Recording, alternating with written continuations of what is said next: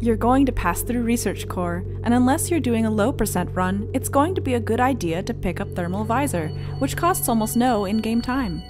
The point of this trick is to utilize an interesting property of being airborne during a cutscene. If you do not touch R before or during the cutscene, the camera will be looking straight down, which will enable you to quickly scan the second point while falling. In order to execute this trick, you must first get into position. You will need to jump onto this spot, where you'll be able to start scanning the first point that deactivates the Force Shield. While standing on the railing and looking straight ahead, pressing L will lock on to the Force Shield scan point every time.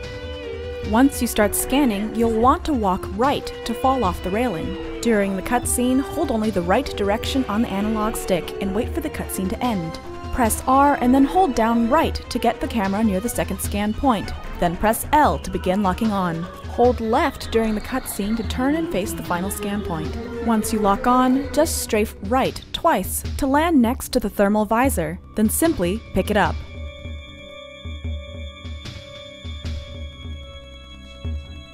And once more, just so that you can see it all at once, without any cuts or slow-mo.